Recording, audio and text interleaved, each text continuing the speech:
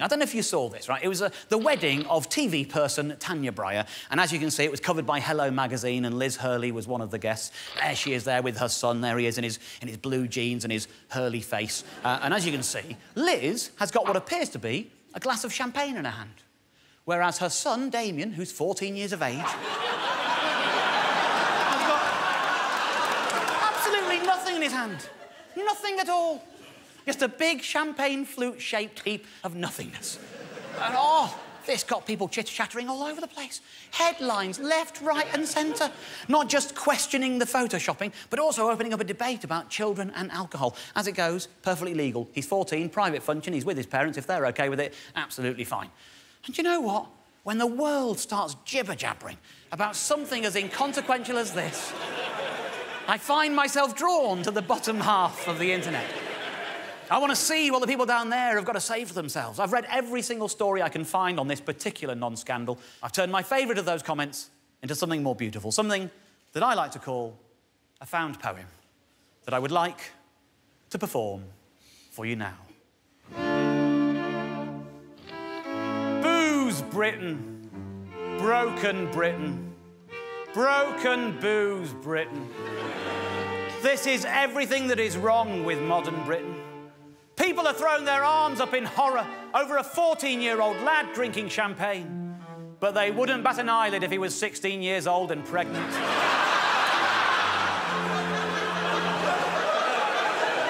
If this was my son chugging back the booze, I would be hauled over the coals by social services. But Hurley is rich, and so nothing will happen. Rules are only for us little people. A 14-year-old boy is a little person. The rules should definitely apply to him. I don't care if he is having a drink. I do care that he's wearing jeans to a wedding. I feel sorry for that young lad. When I was 14, I used to fantasise about Liz Hurley. He's 14 and can't have that fantasy. Because she is his mother. I've had port and lemon on Christmas Day since I was 5. I had my first beer when I was 2. I drank whiskey as a baby once. It was an accident and I was hospitalised.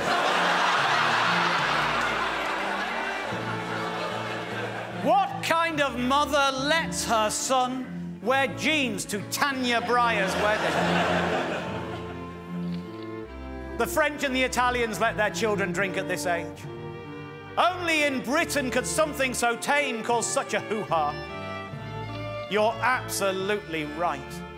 And this is one of the many reasons why I voted for Brexit. I do not want other countries plying our youth with booze. The boy is just drinking champagne at a wedding, for crying out loud. It's not like he's slurping vodka out of a prostitute's belly button. No.